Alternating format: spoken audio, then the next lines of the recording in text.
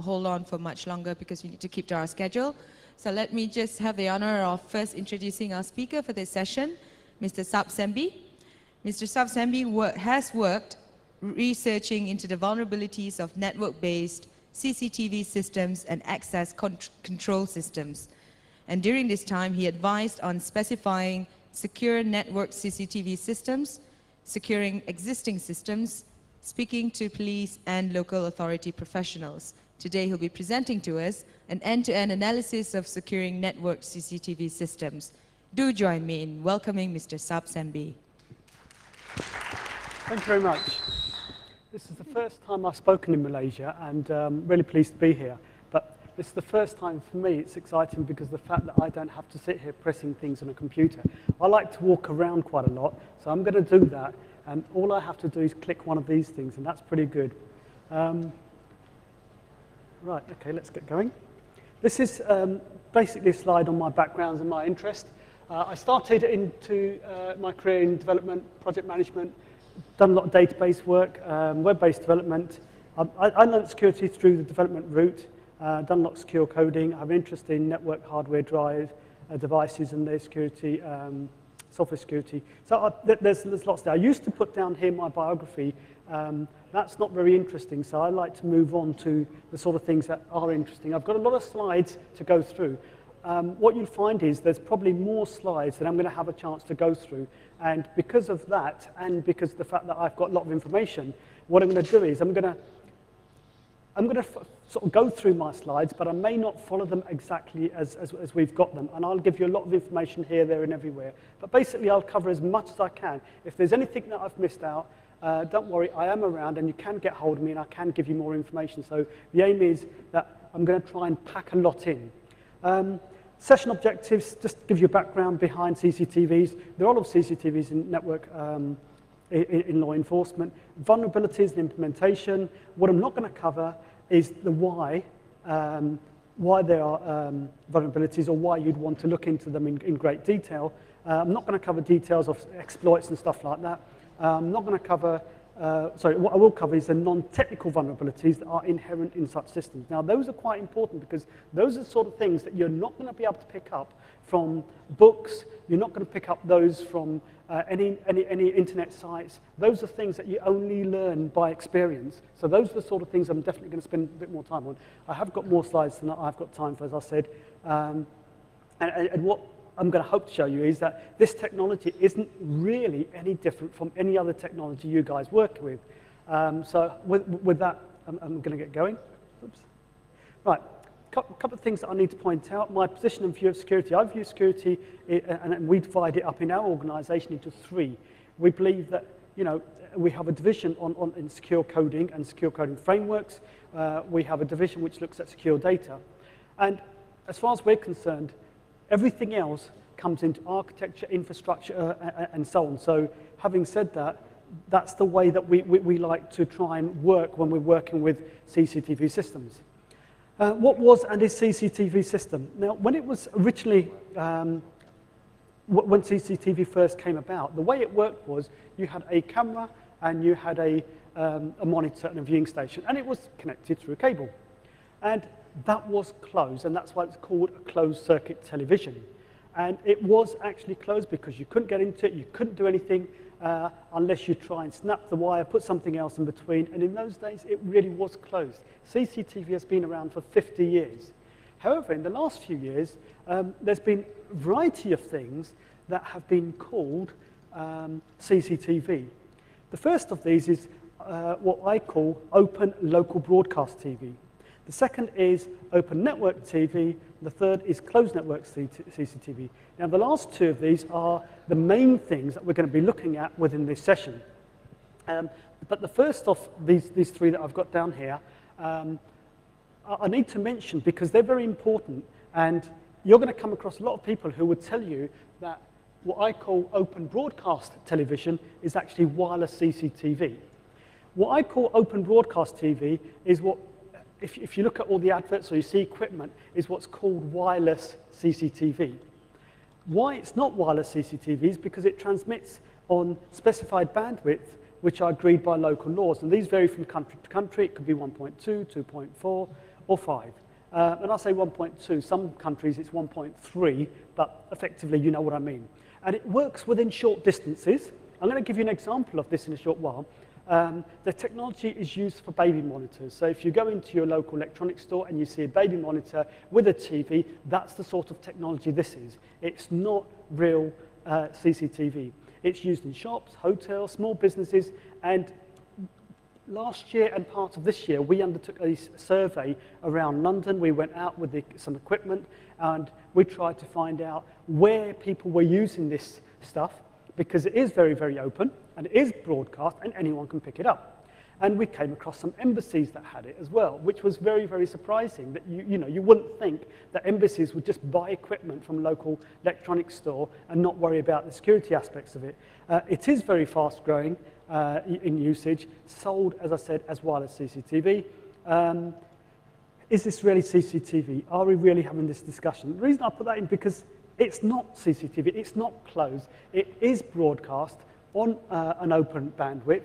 It's the sort of technology which, your cordless phones that you use at home, it's the same technology in cordless phones. It's that simple, it's that straightforward. And I seriously do believe someone should get sued on the Trade Descriptions Act. And in England, hopefully, I'm going to be able to get someone or find someone who's willing to start a case, because I think there should be someone who does sue under trade descriptions. It's not wireless CCTV. Yeah? I'm going to give a quick demo now. The way I'm going to demo this is I've got a camera here, which is what I call wireless open broadcast. And I'm going to ask this volunteer here basically to write something, and we're going to point the camera to what they've written. Let me just switch that on. It is on now, yep. And then I'm going to give this little device here, which is a nice, neat little device. It will pick up bandwidth from about 900 to 5. And someone on this side, you're going to look at this and you're going to see what. Yep. So, what did he write? Can you tell me what he wrote? CCTV sucks. Is that right? Yeah. Now, this little device can pick up, as I said, what... There you go. Thank you for that. This little device does pick up on a wide range of bandwidth. And these devices aren't that expensive. Anyone can get a hold of them. And they will pick up, as I said, what I call short-range broadcast TV. And they come in all different shapes and sizes. And they are used in, as I said, not-so-cool toys. The reason I say not-so-cool toys is because we use this equipment for when we're doing pen testing. We go into an organization. If we're supposedly doing surveillance of someone, you can fit these cameras into anything and everything you want. We've got in our office these little cameras where we use them when we go places. For example, in a pen, at the front of the pen is a camera, top of the pen is a microphone. So if we're going and we want to record it, we've got a transmitter in the pocket. We can use that device. We can record everything that's going on. We can have them in glasses, so it's right in the center, sunglasses. We've got them in earpieces. You can stick them in plants. You can stick them in a clock. You can stick them in what do they call them? Fire alarms, smoke alarms, smoke detectors. You can fit them into almost anything you want to. So they have a use, but they are certainly not wireless CCTV because they're certainly not closed. Yep. And I wanted to spend just about enough time so that people definitely would understand this is TV of some sort, but it's not wireless CCTV. Yeah? Okay. But if you're interested in any of these cool toys, let me know, and I can tell you where you can get stuff from if you really are interested. Right, open network CCTV. It's open to all, open to control by all, and open with restrictions, open as an extranet. That's the different types of open systems you're going to come across. Those which really are supposed to be open to all. Absolutely anyone and everyone on the internet can access them. Nobody really cares because it's nothing of value. As far as the person with the cameras concerned. So these are the sorts of cameras, if you search under Google, whenever I talk about CCTV cameras, people say, oh yeah, you can search them for Google. Is that what you really do? You know, you do Google hacking. Not quite, but if you did look up cameras on the internet, you will find some cameras which are open tool, and there's cameras which are in universities, in zoos and stuff like that. So they're open tool. Then you've got some which are open to control by all, which means, again, those ones that may be in a zoo or in a museum, the aim is that you can look at the exhibits and zoom in, and you can do a whole range of things. That's the purpose of those ones. Open with restrictions. They are open for viewing, but you cannot change anything, supposedly. And then lastly, open as an extranet. Now, these ones are supposedly controlled within an environment in the same way that you might put things in your extranet. And that's really what the main topic is today that I'm covering. Yep. Closed network CCTV. These are rare to find, as it's like boxing in a PC, in case someone attacks it. So basically, you do not find network CCTV systems which are closed within a network. And the reason you don't find it, it's just, as I said there, it's just like having a PC. You put it in a box. If you don't want it to get hacked, you put it in a box, you leave it somewhere, and you just don't connect it to anything. About as useful as that. If you don't connect a PC to things, you know, you're not going to find it very useful. So one of the purposes in terms of having CCTV, and one of the advantages that is sold, open network CCTV sold, is the fact that you can enable people who need to look at different things to be able to look at them for surveillance and a whole variety of other reasons. For example, let's say around London you've got an area where there's a university, there's a hospital, and there's a big shopping centre. Now, if you've got someone who's committed a crime, they could go from one CCTV system an area where one CCTV system's used to an area where completely different CCTV systems used, and the ownership is different as well. So because the ownership's different, and the university and the hospital and the local authority want the police to be able to track the person from one place to another, they need their system to be open. So because they need their system to be open so the police can view it, that's really what this refers to, because if you didn't have it open, you might as well just lock it all up and not use it. Defeat some of the advantages offered. As I said, if you put it into a box, it does defeat the advantages. And there are some that do exist, but not in law enforcement. Law enforcement ones, as I said, are definitely open, and they use them all over the place. In England, you may or may not know that we've got the most cameras anywhere around the world. We've got a camera at every main motorway junction, facing both ways, so we know who goes off, who comes on. We've got them on zebra crossings. We've got them in shopping centres. We've got them absolutely everywhere. Yeah? And those are the law enforcement ones, the ones that law enforcement have access to. Unfortunately, some do exist due to the ignorance of installers and sometimes politics. As I said, most systems are sold open as being an advantage. However, except in the fact that you've got to secure them, if you buy them and you close them, what you're doing is you are reducing the functionality that they were built for. You're also reducing the opportunity that law enforcement likes to be able to share data. And that's really what law enforcement are very interested in. And as I said, you don't get many that are completely closed. They will usually be local and using fibre optics. And there's a clue there. The ones that use fibre optics, who can afford fibre optics? Most of us can't. It is very, very expensive. And the ones that use fibre optics are usually for military, government, and those types of uses. We're not going to discuss that in this session very much. Right. What law enforcement trying to do when they're using CCTV and how they justify. Some of the politics around this is quite important to understand, because if you get an understanding of the background politics, you will understand how and why certain cameras are used. What I mean by certain cameras is the certain manufacturers, the certain types of system, the certain functionality. Yep. The different cameras that they use, one of the reasons is obviously to reduce antisocial behaviour. You are being watched. We know who you are. We've seen you before. Don't do that. So it's trying to stop you doing anything bad. Reducing petty crime, you're not going to get away with it because we've got you covered. Surveillance, you look suspicious, let's follow you covertly. And that's what most people think that systems are used for. Identify and search, it's to be able to ask for public assistance. For example, in the UK, when the London bombings took place, and the failed bombers that that failed 2 weeks after the bombs that did succeed, basically the cameras images were used to ask the public to help to find where these people were. And that's the identify and search. Evidence, okay, we know you've done it, here's the proof, that's the proof. So there's a variety of different reasons. And the quality of the camera and the type of camera that's used will be determined on what they're trying to do with the camera in terms of where it's placed.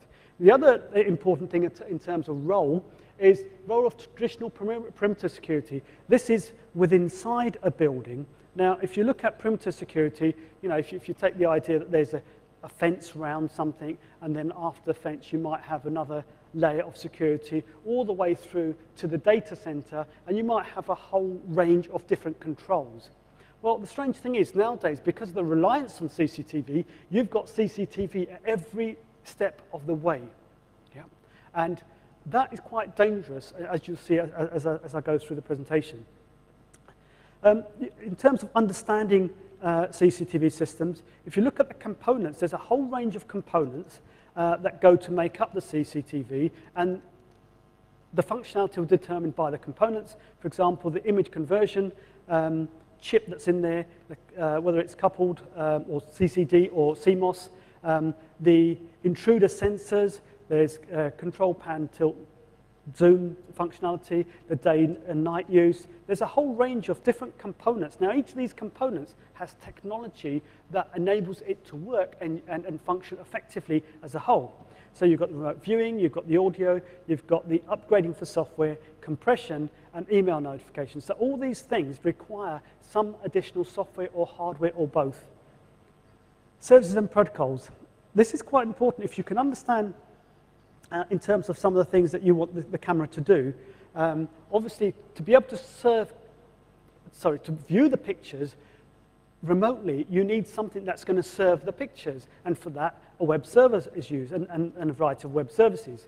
Then you've got to be able to update the firmware remotely. You've got FTP. Now that's recent in most cameras. Most cameras used to have TFTP, which most of you guys will know, doesn't require any password at all. So you could update the firmware with your own version of the firmware, however you may have changed it in any way, shape, or form, and they wouldn't have a clue. So you could have done that yourselves until recently on many of the cameras. You've got SNMP, TCP, UDP, DNS, dynamic DNS services, HTTP, HTTPS, Telnet, shell scripting, PHP, and task schedulers. Now, with all these functionalities, not every single one, but majority of them that are in the cameras, what you find is that the cameras are using Linux, and if they're using Linux, embedded Linux, they have to, because of the fact that it's open source, they have to make sure that anything that they use and they add on, they are making it available to other people to be able to see and functionality. Now, I know that many of those services that we've looked at, in the cameras that we've looked at, are software where it was created by, in many cases, by students who were doing it as a research project while they were studying. And they're meant to update it at some time or another, but they never did. So it wasn't written with security in mind. Yeah? And that's quite worrying, really, if you look at many of these. Web servers, there's a couple of those around which definitely are and fit into that category. So many of these things here are definitely vulnerable. If you use your skills, you will find, and you go through it, and we've looked at a whole range of these. We can't make them available at the moment. What we are going to make available is we're going to have manufacturers with the model and with the software and the version of the software that is current within that model, and if there are any upgrades available. Now from there, anyone that wants to can work out what vulnerabilities exist for that version of the software. Now, before we make that publicly available, we are going to offer this back to the manufacturers to make sure that if they want to change anything within a certain time period, they can do that. We don't want to release that publicly right now at the moment. Okay? DVR's viewing system. So you've got a camera, you've got a viewing monitor, you've got a recording system that are connected. Sometimes a whole range of different middleware that goes in between. Now, I don't want to look at the middleware necessarily, but they have their own vulnerabilities. So there's local recording, whether it's tape, CD, DVD, hard disk. You get multiple camera recording. You can get it timed, you can get it random. You can program them, the manual, the automatic. There's lots of different functionality. And one of the interesting things is that all the technology that manufacturers have focused on in the last 10 years in CCTV systems has all been around functionality for the police to be able to use the images for what they want. None of the technology and the research that they've done have been around securing the systems.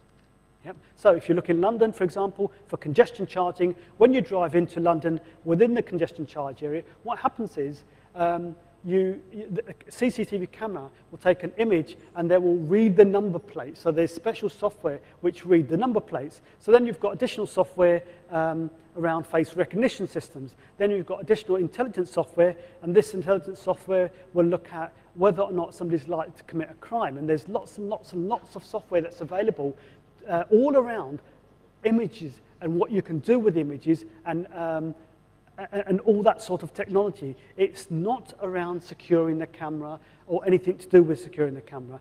And a lot of the functionality that I look at is event-based and image-based. This is a basic setup that you might have. A monitor there, there's a couple of cameras there, computer network, you've got wireless camera there, a possible setup, as I said. You've got DVR multiplex, and it can be, whether it's specific cabling, coaxial, Ethernet. You've got some traditional cameras in the system as well, some network cameras, and signal receivers and transmitters. There's lots and lots of different setups, and if you look at the base traditional setup, if you have a camera in a motorway, for example, that's remote, that's going to be connected to the viewing station over Ethernet. There's going to be next to nothing in between, or the camera is going to be a remote, and then it's going to go through a firewall to go anywhere into where the viewing station is. However, to get from the camera to where the monitoring area is, it's going to travel over the internet. So that's one setup. Then you're going to get a whole range of other setups where a range of cameras feed into one place, and then those are fed through the internet. So, you know, there's variations on a theme, and all of them involve the fact that you've got cameras that are out there on the internet live that are miles away from where they're going to be viewed. Yep. And the changes in setup is usually not at the camera end because of the fact that it is remote. The changes in the setup is at your end where the monitoring stations are. Yeah?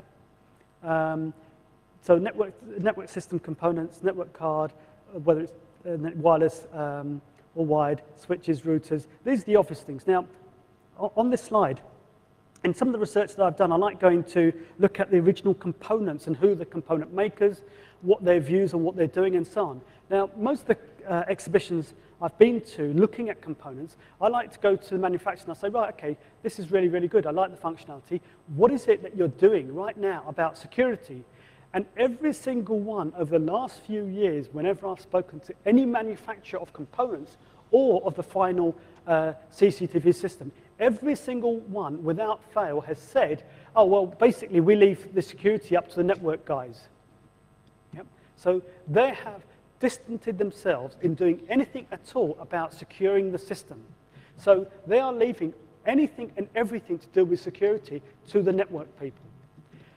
Now, given that in a corporate organization, you have lots and lots and lots of skills, and if any of you guys work within a corporate environment, you'll know that there are different skills for different parts of the network and the IT infrastructure. You know, be it the network administrators, the firewall guys, the guys that own the bandwidth, and what you do with it, how it's distributed, and you know, you're going to have lots and lots of different skills. Now, many of these skills are broken down with people who've got several years of experience. In the CCTV industry, if you look at the fact that traditionally CCTV cameras were installed and set up by people who had experience in radio and TV. And there were engineers in TV and radio, not in networks. And what many of the installers go through to be able to install network CCTV is a 2 to 3 day networking course.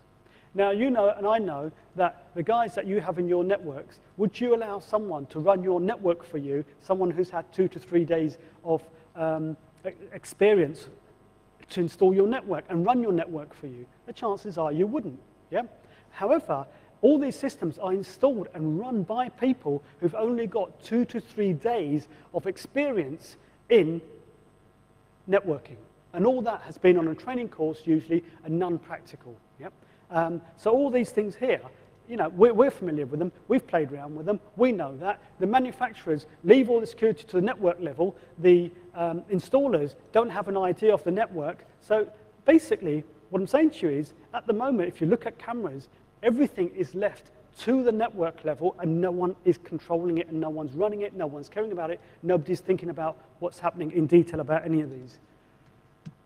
Similarities with other network embedded devices. This is where my background and where I came from. How I got into CCTV systems is because I was interested in embedded devices and I was interested in particular anything that would be networked and is remote and can't be run locally. And the similarities are there's no graphical display, serves data, is remote controlled, security is left to the network level, and there's an embedded operating system which runs the appropriate protocols and services.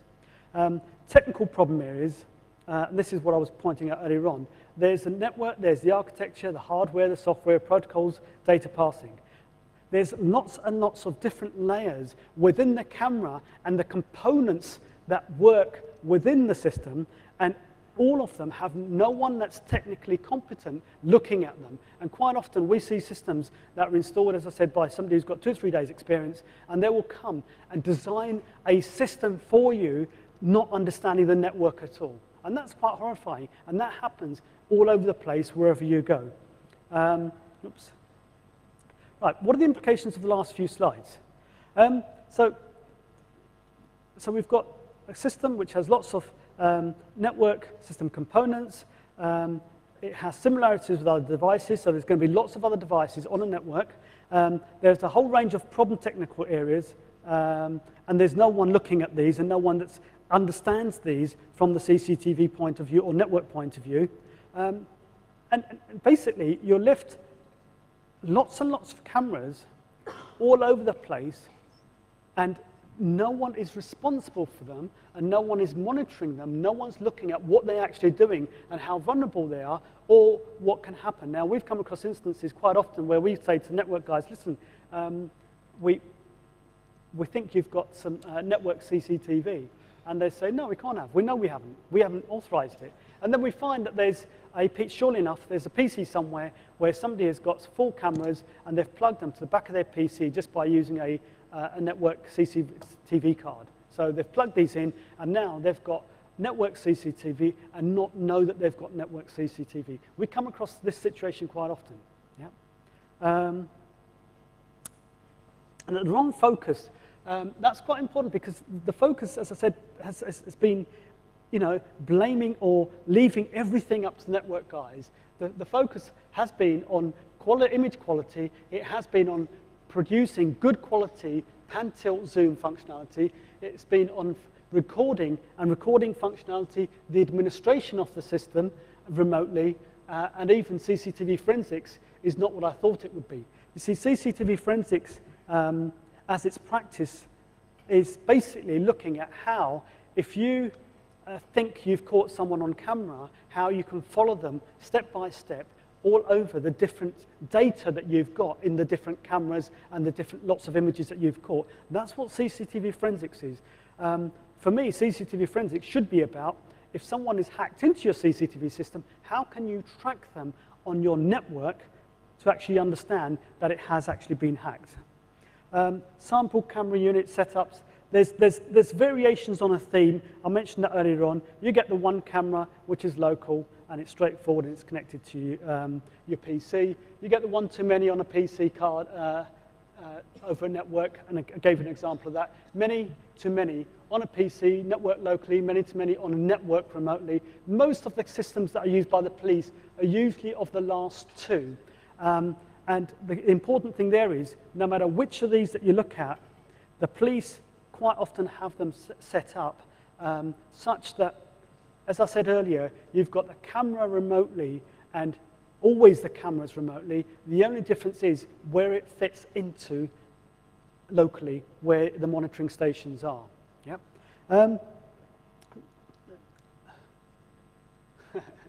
This is my, I think that this is my slide that my wife asks me to put into every presentation I do. It's called the Pulp Fiction break. Yes, it is. I'll give you a quick history of the Pulp Fiction break. The Pulp Fiction break, my wife says, if you're doing a presentation for more than an hour, for up to an hour, you need to have a Pulp Fiction break to make sure nobody's fallen asleep. Originally, when this came about, and I don't do this at conferences now, if anyone's watched Pulp Fiction, basically there's a scene right at the start where they're in the restaurant and the lady stands up and she says, if any of you certain people move, I will execute every last one of you. And I used to put that in there to wake up the people who may be in the session and may be wanting to sleep. So basically, this is the Pulp Fiction break, and we're going to go through it fairly quickly. Right, CCTV implementation issues. There's a whole range of issues that create their own vulnerabilities within the system. Data sharing, live and archived. Basically, all the functionality I've been talking about falls into a lot of these categories that I'm going to cover now. In terms of data sharing, you get a whole range of different organizations, different police services, different police units, and different government units that might need to share the data. They might need to share the live data, for whatever reason, and they might need to share the archive data. Example of sharing archive data is basically where, you know, like I gave the example of the London bombers earlier on. They tracked that the London bombers had been doing a reconnaissance trip to London from Leeds, and they looked at all the archives and found out when they came down, what they'd done, where they stopped, and so on. So that's archive stuff. So there is a whole range of functionality built around sharing data. Now, to be able to share data, obviously, on a network, you need to have the right controls in place. Unfortunately, when these things are built, the controls are not into place because they're built for functionality, not for security. Usefulness of open and closed systems, I've covered that to an extent because basically, you know, to be able to make any real use of it, it has to be open to a certain extent. Now, I'm going to throw in a couple of things there. I've seen CCTV systems abused in films quite often. 3 really good examples, and these are quite possible and probable. Some of them may not be true today as it used to be. The first one is, if anyone's seen the Thomas Crown affair, a couple of years back, in how he achieved what he did in terms of abusing the CCTV system was, he attacked the air conditioning, and when the air conditioning, I can't remember if it went up or went down, affected the CCTV camera. That is absolutely true because all CCTV systems have a certain temperature within which they can operate. And that's why when you're buying a camera for indoor or outdoor use, you need to choose carefully. Yep. Another one, if you've got, in Ocean's 11, in that one there's a scene where they're in a lift and the lift has been shot before, and then another one straight after that where they've got a scene within the vault, and that vault scene has already been shot. So what you can do is, what they done was they put in a feed in the middle. It's like the man in the middle attack. However, the more modern day version of that really would be attacking the DNS, and that you can really do that with the system. The third example, and that's quite probable, if anyone's seen the Bourne Ultimatum, in that there's a scene fairly earlier on where Jason Bourne is in London at Waterloo Station, and the CIA are using the cameras of British Transport Police, because I assume that they own the cameras within the transport area, the CIA are using them, they're zooming in, they're tracking him, they're following them, they're moving the cameras around remotely from the States to track Bourne and to kill the person that they kill. So, you know, all these things are quite probable because the system allows, you know, people to be able to take control of these systems. So remote control is very, very important to these systems because you're not going to be by the camera. And the question, what is a network? Well, the thing is, a network can be anything when it comes to CCTV systems. It's difficult to define what the network is, whether the CCTV system connects to the network as a network or it's part of the whole big network until you unravel what you've actually got. Current network setups, differences. I won't go into that at the moment, I'm just aware of the time. Whose network is it? That's a very, very political one because quite often different CCTV systems are owned by different people compared to who owns the network, and you have some conflicts there as to what they can and cannot allow if there is an issue. That is a very political issue, and it's cropped up in the UK a few times. Installation security, I've mentioned that. Interoperability between technologies, where you've got traditional CCTV systems, and they've been around a while, and then you've updated some of the other cameras or added to existing cameras, so you've got traditional network CCTV and what's new network TV systems. So you've put them all together. Basically, all you've done is you added a few more components so you can view them and make the traditional closed-circuit TV work onto your network, and that's through middleware. And there are lots and lots of products around that enable you to do that. Again, our research has shown that they are vulnerable because nobody's that interested in security. They're all interested in the leaving the security to the network level. Responsibilities for different elements, again for different parts of the system in terms of recording. So you might have some people owning the cameras, and where it's recorded and what happens to recording is controlled by someone else. Control of the overall system is different. Recording where it is, where it's based, the type of recording it is, etc. Privacy laws vary. Alerts and who deals with them. So, for example, if you've got night cameras at one place, you're not expecting to see people there, you can set up alerts. So basically, if anyone comes into a room, there will be an alert, an email that could be sent, or there could be another alert that's sent, and who deals with that. So there's a whole range of functionality around that that could be abused. We've done tests where we've basically set up hundreds and hundreds of alerts for next to nothing happening, and then get these alerts sent and create a fault, create a situation where it seems as if there's a fault on the system. Lack of established network standards for secure installation. That's a fairly big one because there are no established standards at all. In the same way in security, we've got a whole range of standards that have been coming up that people have been looking at, how you can secure this, how you can secure that, the ways to audit things and so on. So lack of auditing, pen testing approach.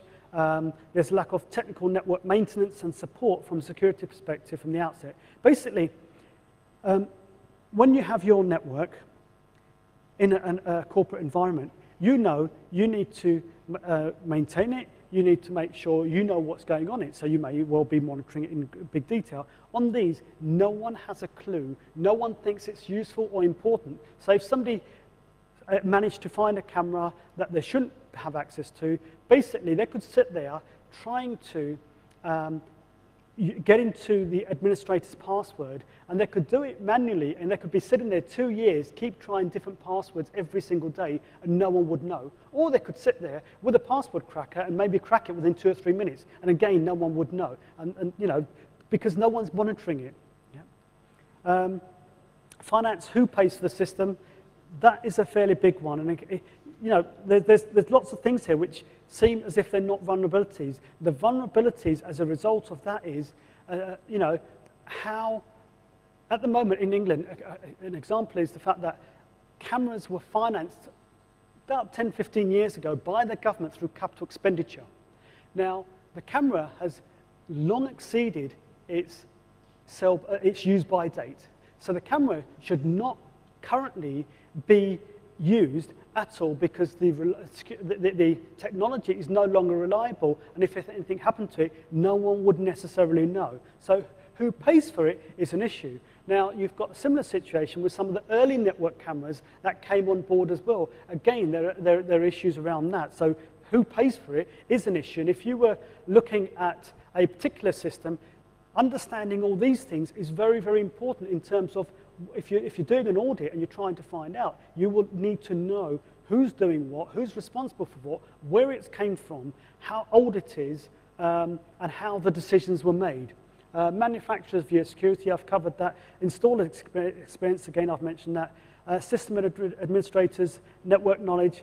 Most of these guys do not have a clue. If you ever get a chance to go into where all these screens are, and the monitoring stations around London, there used to be, if I remember correctly, 11 all around London at various places. What they're doing now is they're going to put them all together into 3 separate areas. None of these 3 areas are going to have necessarily, and I say necessarily because this may change, anyone that I know that's a systems administrator that understands networks and what networks do, how they work, what you're supposed to do to maintain everything, and everything in the way that you want it to, that's going to give you the CIA. Yeah. Basics in terms of securing a system. What I've tried to give you a background of is that, because there is quite a lot there, is that everything is left to the network level. There are vulnerabilities that aren't necessarily at the network level, which you can attack fairly easily. However, in terms of securing the cameras don't come with any built-in security. So your only chance really of securing the system is at the network level. Yep.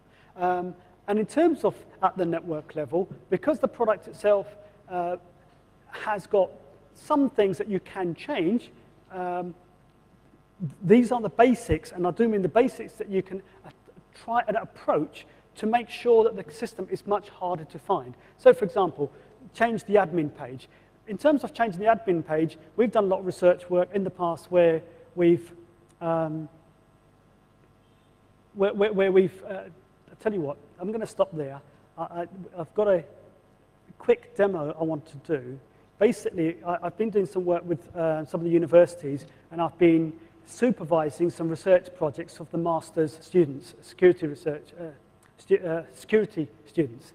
And one of them didn't really know anything about CCTV systems at all. He wrote a project, and what happened was I said to him, right, what I want you to do is think like a hacker, try and find some cameras. When you found some cameras, let me know. He couldn't find any cameras. He said, how do I search for them? We went through it, and in about 5 minutes, I showed him how he could find some cameras and he could find any camera he wanted fairly quickly. Then I said to him, right, okay, what I want you to do is, again, just to show how easy it is, I want you to try and see if you can set up some basic pages to control the pan, tilt, zoom of remote cameras. So I want you to show that you can control cameras remotely that you've seen on the internet. So what I want to do is, if we could switch over the screen to the demo, if we can switch over. You need to take the timer off. Oh, right, good stuff. Okay, it's basically this interface you see here, this was developed by a student, master's student, and basically he didn't spend too long on it. It's a very quick demo. He put together a couple of pages on a couple of cameras where the camera can involve some remote control, and he's not been taught in scripting very, very well. So he put together this page, and it didn't take him very, very long to put into place. Now, what we've got here, do you want to play around with it and show some of the controls? Do you want to zoom in or move around or whatever? This is a very slow connection. But you can do a whole lot, and you can develop a page, because these cameras quite often have, well, they all have a web server, but they quite often have PHP to enable that remote control. They have software developer kits. They have a whole range of functionality which enable you to do that. And the focus, as I said, has been on functionality. So they've tried to enable people to be able to do this to an extent, but they haven't provided the functionality so that you can control it and only you and not anyone else. All right, yep, there we go. We've just zoomed in. Don't know if anyone noticed that. But you can do a whole range of things, and you can control them, and you can create scripts. The session yesterday, I don't know how many of you attended it, which was on JavaScript. Everything that was covered in that session on JavaScript, I'd say go back to that if you can, look at the presentation. Everything you can do in that session, you could do on to these web servers running on these cameras. And a quick question before we go back to the demo. Anyone here, if you had a web server, where would you put your web server on the network? Most people would put it DMZ, absolutely right. However, most of these cameras are out there and they're not in any sort of DMZ at all. Even if they are local cameras around a building, they're not in any DMZ. So, you know, and a lot of these cameras, what you're able to do is use them for a whole variety of different, how can I say, lots of different fun. You can spam from them. You can, you know, use them for cross-site scripting. You can do lots and lots and lots of things because these are servers, so web servers that are running on the cameras, and anything you can do a normal web server to an extent in terms of abuse, you're going to be able to do on many of these as well. Yep. If we can just flip back to the slides again, and I'm going to try and finish there. We're building loads of other things like this, but once we've got a couple of other things that we're finished, we're going to make them all available. So that screen that you saw is sitting on a dummy website at the moment, and that website you won't have access to, but we will give people access, and we'll show sample scripts that people can create themselves if they're interested and so on. Coming back then, so in terms of, you know, what would you do to protect the end-to-end?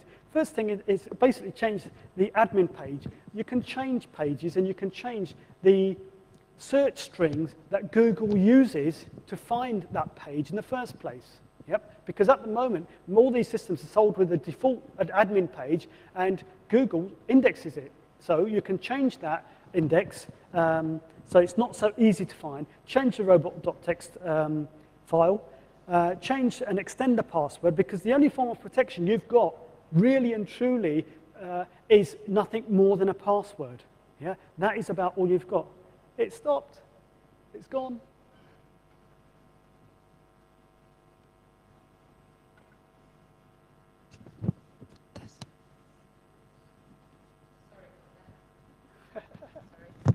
In the meantime, anyone got any questions?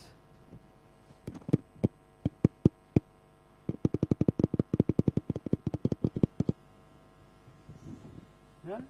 There is a lot of work being done at the moment, and we're going to make that available. Okay.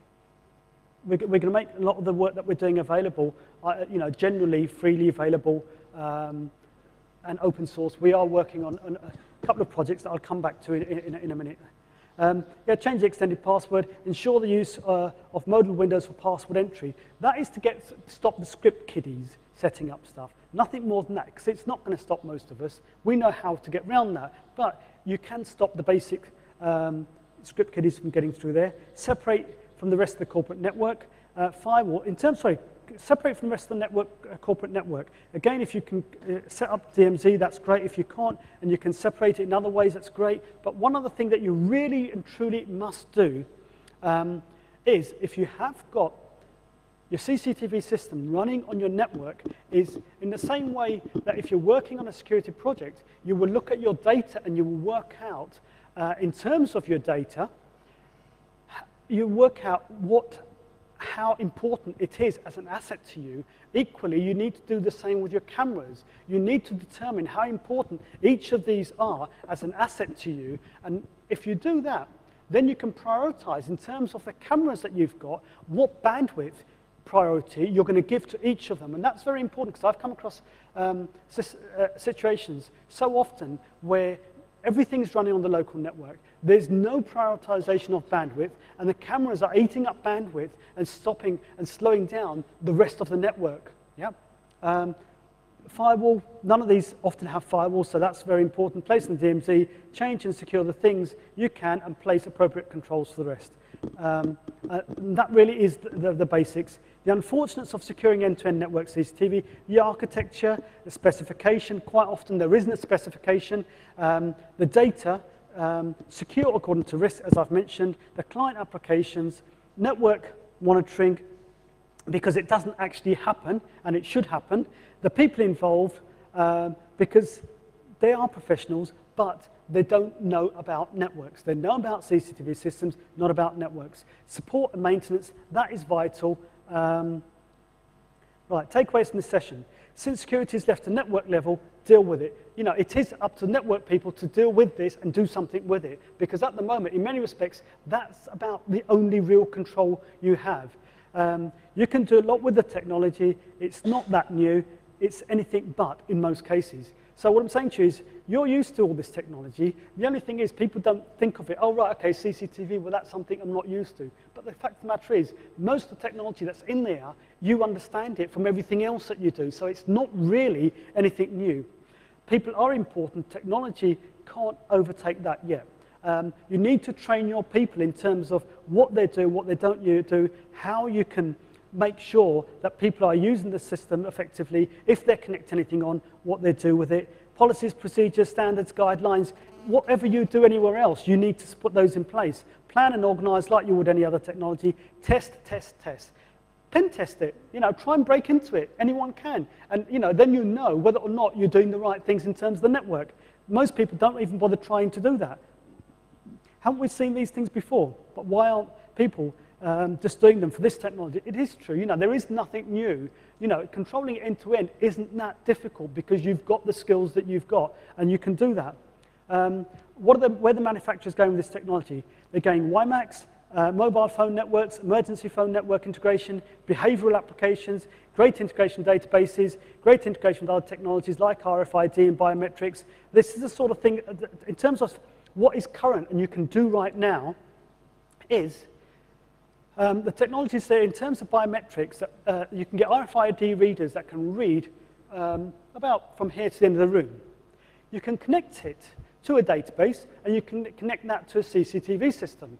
The technology is there for you to be able to read the RFID chip inside, let's say, an ID card of the person who just came into the room. It can read that. Then it can connect to a database to that person's ID and say, right, this face and this RFID card do not match. This person has stolen someone's ID card. The technology is there right now. At the moment, I don't know of anyone that's actually put them together in terms of government use.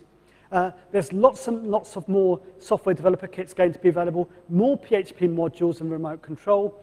Why is this exciting? Well, it's exciting for a whole variety of reasons.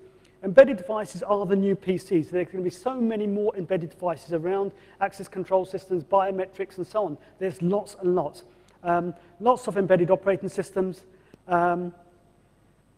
network chips, newer ones, encryption, IPS. You're getting embedded IPS, getting embedded databases, the possibilities of WiMAX. Basically, all this is going to be a lot of fun for security professionals. There's going to be a lot going on that we would not have considered because you're joining up so many different types of technology. Where to from here? The scary bits, integration of technologies, as I said earlier, RFID and biometrics, CCTV systems, open access to foreign governments. I gave you a film example of CIA, using the cameras in the British Transport Police, but there's going to be lots more going on. Open access to criminals, growth. Where did our privacy go? There's definitely going to be lots and lots of growth in CCTV systems.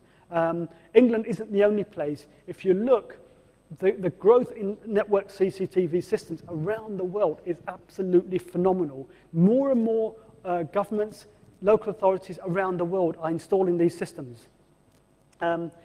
Anything can be justified.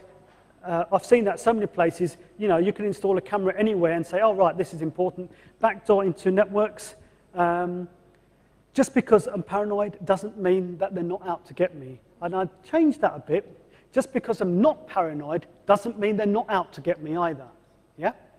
Because there are going to be more and more cameras around. I've got a couple of slides after this, and I took them from a presentation I'd done on secure coding. Basically, I'd done a presentation on secure coding, a risk-based secure coding, and I put them into here at the end, which when you download them, you'll see. Basically, anything that applies to any other aspect of security in your approach to security should not differ just because this is a slightly different technology. Yeah? Anything that you know is relevant to this technology. Any questions? And my last point, I will re-emphasize, if anyone is in doing some research or wants any direction in doing some research, I'm more than happy to point people out in the right way, whatever they might want to look at. Any questions?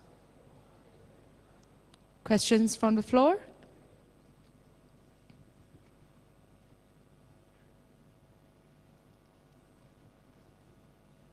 I think you're off the hook. Great, thank you. All right, thank you very much, Mr. Sarb Sembhi. Thank you.